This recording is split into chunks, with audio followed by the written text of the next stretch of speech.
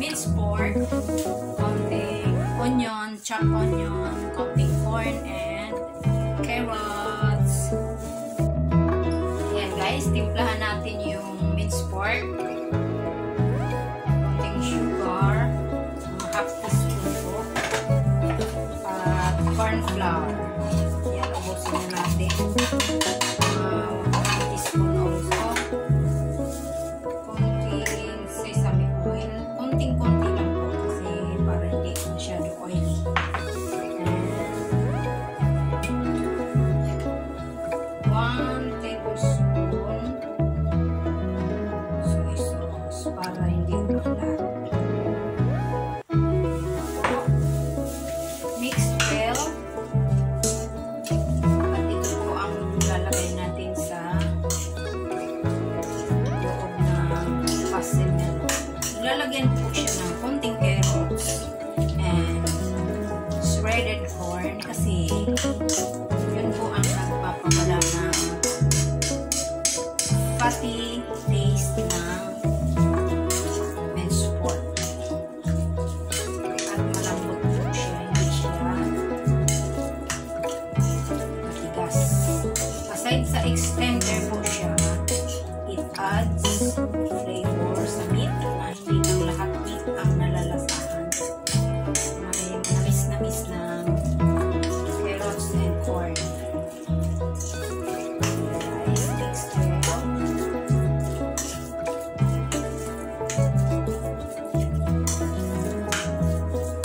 Okay. At tanggalan po natin ang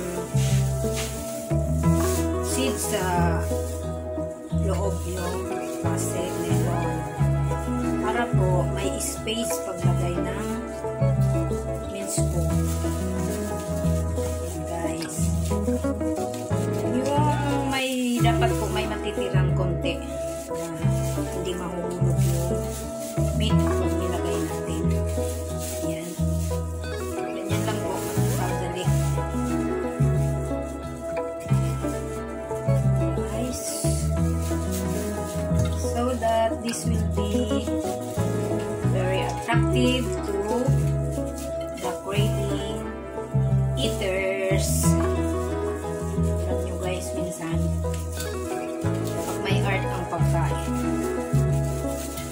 kahit o paano, it will attract the eaters.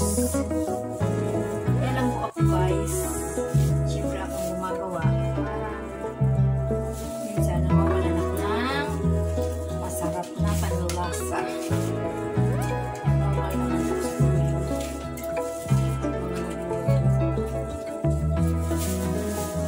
Ayan guys, ayan na siya.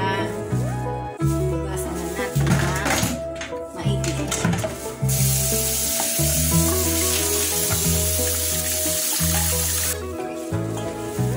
At kung mapapansin nyo guys, I forget my apron. Ayan po, artificial apron.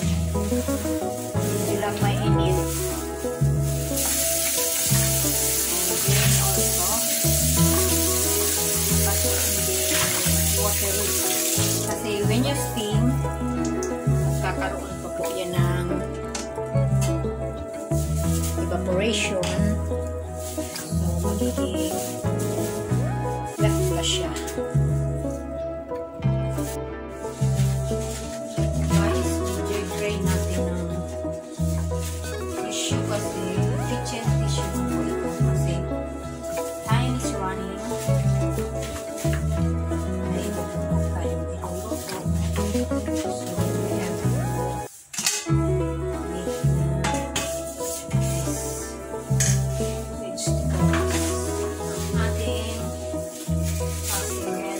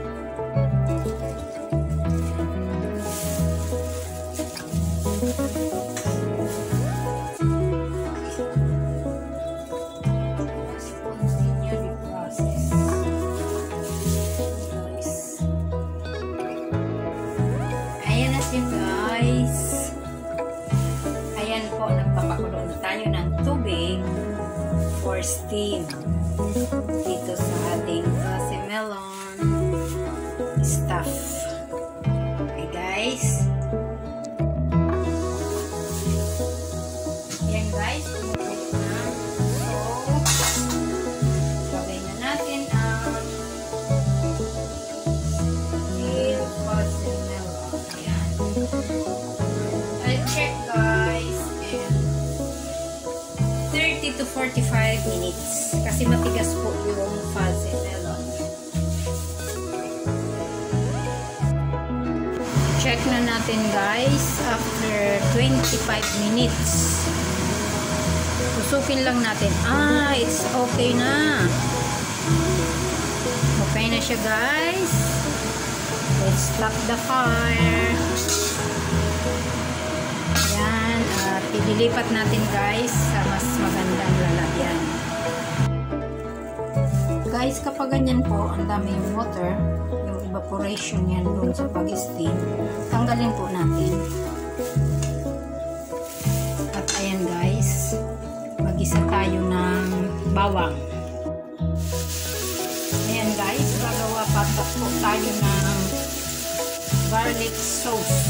Yun po ang itatak natin dito sa sesame melon. Kasi yung sesame melon, wala naman yung asin, walang lasa.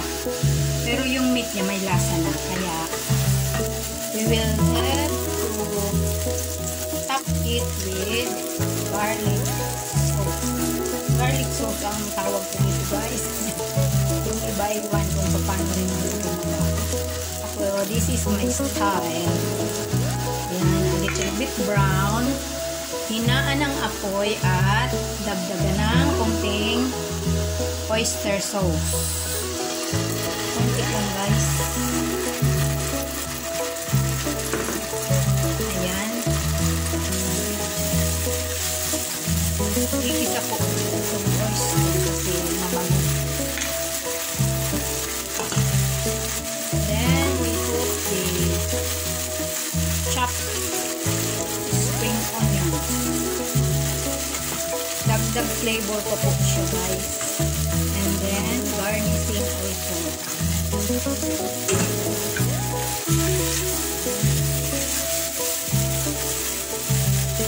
Mahinang apoy lang guys para hindi masunog agad.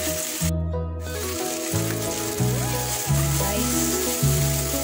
At yung inalis nating sauce dun sa pag-steam ng sesame melon, ito na siya guys. It can still use. Nilagyan ko siya ng konting cornflour. Yan na po ang sauce ng sesame melon. Ayan. Para medyo malapot. Okay. Done na siya guys. And now we have to top sa ating sesame melon. Ayan. Yan na po siya. Okay. Steamed sesame melon. Sarap niya guys. I'm sure they will like the food sesame melon. Okay guys. I hope you like it also. Merle is saying bye-bye. See you next time. God bless.